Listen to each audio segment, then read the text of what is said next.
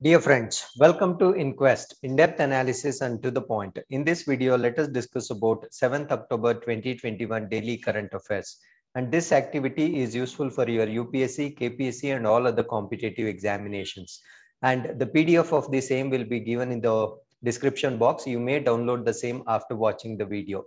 And index of today's learning is WHO recommends first anti-malarial vaccine. So till today, there was no vaccine for malaria.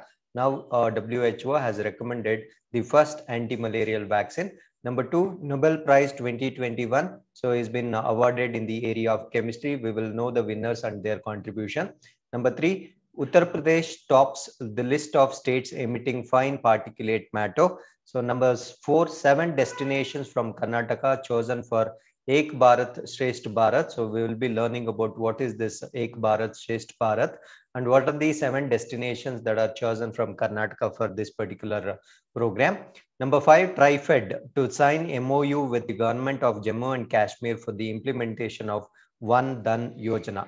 Now let's see each and every article in detail. Number 1, WHO recommends first anti-malarial vaccine. So in a historic move, the World Health Organization endorsed the first anti-malarial vaccine as the mankind enters a key turning point in the battle waged relentlessly over decades between man and mosquito, the vector. So the vector that carries this particular plasmodium is female Anopheles. So now there is a kind of development with respect to development of vaccine. The WHO said that it was recommending the use of RTS S/AS01. So this is the name of the vaccine that is being coded so far. So once it is commercially available, they will have different names. So malaria vaccine among children in sub-Saharan Africa and in other regions with moderate to high Plasmodium falciparum malaria transmission.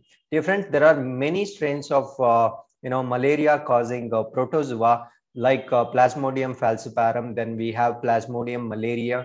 Then we have Plasmodium vivax, then Plasmodium ovale, and Plasmodium knowlesi. But among all these different strains of this Plasmodium, so falciparum is the most dangerous one. So that is the reason why the vaccine has been, announced or recommended against this, Plasmodium falciparum. Now, where it is significant, where the actually studies have been conducted. WHO recommendations was based on the results from an ongoing pilot program in Ghana, Kenya, and Malawi. The development comes at a time when WHO and its partners have reported a stagnation in the progress against the disease that kills more than 260,000 African children under the age of 5 every year. So there was a kind of stagnation because there was no progress seen with respect to the development of this particular vaccine. But now there is a kind of push with respect to recommendations given by WHO, because this is highly significant with respect to, the African country, because around 260,000 African children under the age of just 5, they die annually because of this, malaria. So malaria remains a primary cause of childhood illness and death in sub-Saharan Africa. So for that reason, the discovery of vaccine against the same is very much essential. So with this, let's go to article number 2. Dio win Nobel Chemistry Prize for work on catalyst. Now, what do you mean by catalyst? Catalysts are chemical substances that actually increase the rate of reaction without affecting any other parameter. So they are called as, such substances are called as catalysts. So there is a kind of discovery with respect to same chemical substances by Germany's Benjamin List and US-based David Macmillan won Nobel Chemistry Prize for developing a tool to build molecules which have helped make chemistry more environmentally friendly. So their discovery is more environmentally friendly. Their tool, which they developed independently of each other. So it's not, they did not work together. So their discovery is independent of each other, can be used to control and accelerate chemical reactions. So it can either control the rate of reaction or it can even accelerate the chemical reaction, exerting a big impact on drug research. So it is going to be one of the big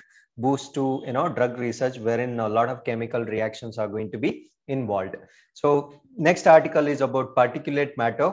Uttar Pradesh in the country tops list of states emitting fine particulate matter. Now, what is this particulate matter? Uttar Pradesh is the largest emitter of PM 2.5. So the particulate matter, so that is to the magnitude of 2.5 is highly dangerous because it can penetrate, the internal organs. So that is why it is, classified as the most dangerous size of particulate matter, that is 2.5. So the class of particulate matter considered most harmful to health according to an analysis by the Council on Energy, Environment and Water. So the council, a research body, looked at 5 of the most reliable data sources, international and national, that have tracked and measured the quantum and source of air pollution in India. Now, what is the reason for the UP becoming the topmost state in producing high particulate matter? The high emission from Uttar Pradesh were largely due to a significant share of PM 2.5 emissions from solid fuel. So majorly it is because of burning solid fuel that is used in the households. As we all know, UP is one of the highly populous states in the country. See, the population of Uttar Pradesh is highest in India. So by virtue of being India's most populous state, it had high proportion of households relying on this form of fuel. So since the population is more, at the same time, most of the population actually rely on solid fuel. So that is the major contributing factor for particulate matter. So apart from, Uttar Pradesh, other states like Maharashtra, Gujarat, Odisha, West Bengal, Madhya Pradesh, Bihar, Tamil Nadu, and Rajasthan, they are also actually in the list, as they too fear in the list of top polluters. Now, what are the common pollutants? So this is very important point for your examination point of view. So the major pollutants are PM 2.5, that is particulate matter 2.5, particulate matter 10, then nitrous oxide, sulfur dioxide, carbon monoxide, ammonia, and non-methane volatile organic compounds and emissions of the same. So India has a national clean air campaign that is called as NCAP that aims to reduce pollution in 122 of the most polluted cities by 2024. So the target year to reduce the pollution by National Clean Air Campaign is 2024. To meet the NCAP target of 20 to 30% reduction in particulate concentration by 2024, we need to estimate emission reductions needed across the sector. So we need to look in for the emission reduction basically to achieve our target by 2024 to an extent of reduction for about 20 to 30%. So with this, let's go to article number 4. 7 destinations in state chosen for Ek Bharat Shresth Bharat. In the state means I'm talking about the state of Karnataka. 7 destinations from state of Karnataka have been identified under the Ek Bharat Shresth Bharat program by the union government for the visit of students pursuing higher education courses. So this program is designed for those students who are actually pursuing higher education for further, knowledge or interaction with the people. So across India, there are 100 places have been chosen, among which 7 are from the state of Karnataka. So the center has identified 100 destinations across the nation, of which 7 are from Karnataka. They are Aivole, Belur, Vijayapura, Hampi, Pattadakal, Shravanabalagola, and Srirangapatna. So according to the Ministry of Education, the destinations were identified based on 2 criteria. So what is the criteria, or what are the criteria to choose the areas across various states for this particular program? So there are 2 criteria. One is based on footfalls. Footfalls is nothing but number of people actually visit the places, and another is World Heritage and Iconic Site. So as per the suggestions by the Ministry of Tourism. Now, what is the purpose of this? The student visits to these destinations are part of National Education Policy 2020. The NEP 2020 proposes to strengthen and promote the spirit of Ek Bharat Shresth Bharat among students. The aim of Ek Bharat Shresth Bharat program is to enhance interaction and promote mutual understanding between people of different states and union territories through the concept of state UT pairing. So this is going to enhance the interaction between people of different states and union territories.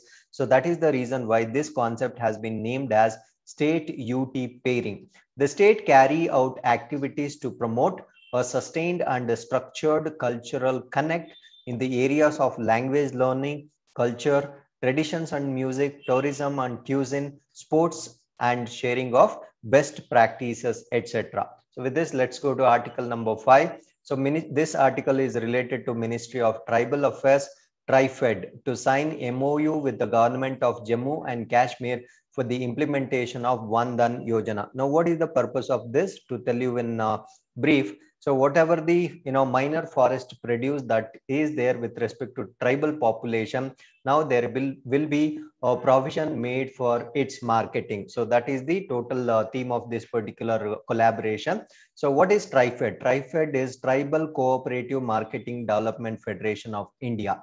So as a part of its mission to improve the livelihoods of the tribals, both forest dwellers and artisans, and work towards tribal empowerment, TriFed has been carrying out several programs and initiatives. On such initiative is one of such initiatives is One Dhan program. See, One Dhan program is the initiative of Ministry of Tribal Affairs. Never confuse this with Ministry of Forestry, looking at the name One Dhan. So which TriFed is spearheading in 25 states. So this program is there in 25 states and 307 districts, with availability of minor forest producers as well as significant forest dwelling tribal population. So this program is majorly in the states where there is more tribal population. So TriFed and Government of Jammu and Kashmir will soon enter into a memorandum of understanding for the implementation of the Vandan Yojana and to promote tribal enterprise in the region. So the major objective of this is, as I told you, to encourage tribal enterprise. So now why there is MOU with respect to the state of Jammu and Kashmir? Because 11.91% of the total population of Jammu and Kashmir constitutes scheduled tribes according to 2011 census. So as per the census of 2011, so out of the total population, 11.91% of the total population is tribes in Jammu and Kashmir.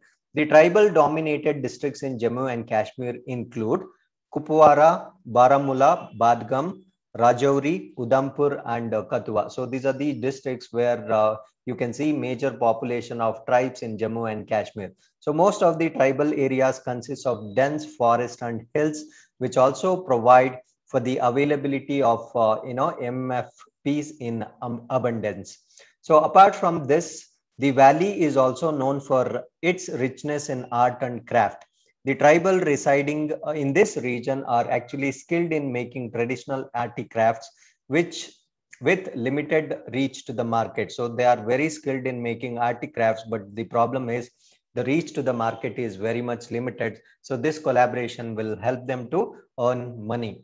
So the Vandan Yojana is a component of mechanism for marketing of minor forest produce. So as I told you, this is going to majorly help them to market what they actually produce, including articrafts and minor forest produce, through minimum support price. Like how we have in agriculture produce the minimum support price, similarly there will be MSP for minor forest produce and development of value chain for MSP. So that's why this scheme is also in short called as MSP for MFP scheme. MSP is minimum support price and MFP is minor forest produce.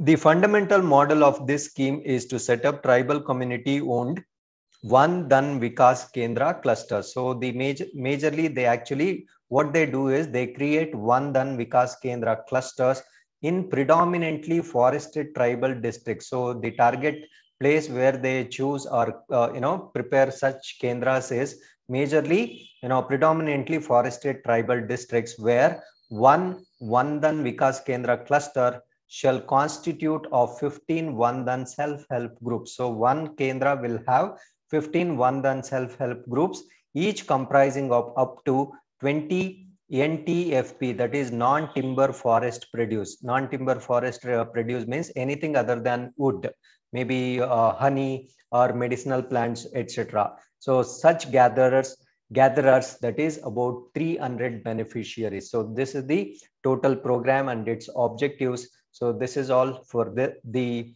today's or 7th current affairs of October 2021. So if you have any questions, you can definitely put in comments box. We will be more than happy to answer your question.